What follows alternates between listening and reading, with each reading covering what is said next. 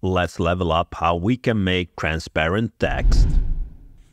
Usually when we want to have transparent text, we can lower the opacity, which actually does a pretty nice job. But we can do better.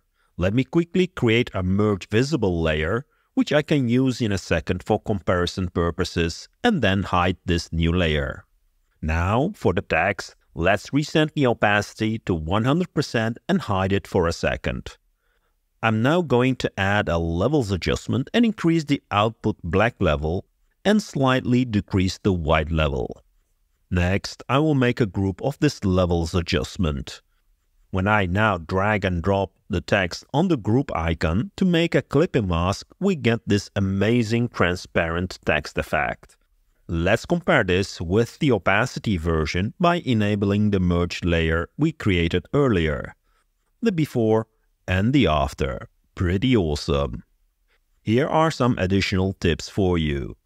We can add a Gaussian blur filter on top of the levels adjustment and increase the blur radius so that the image behind the text gets blurred, which creates this nice cool glass kind of look.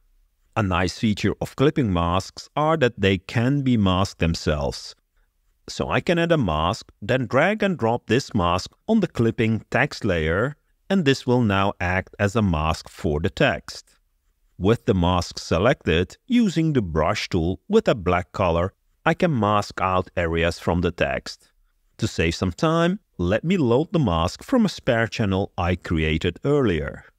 Quick look at the before and the after. I hope you liked this quick video.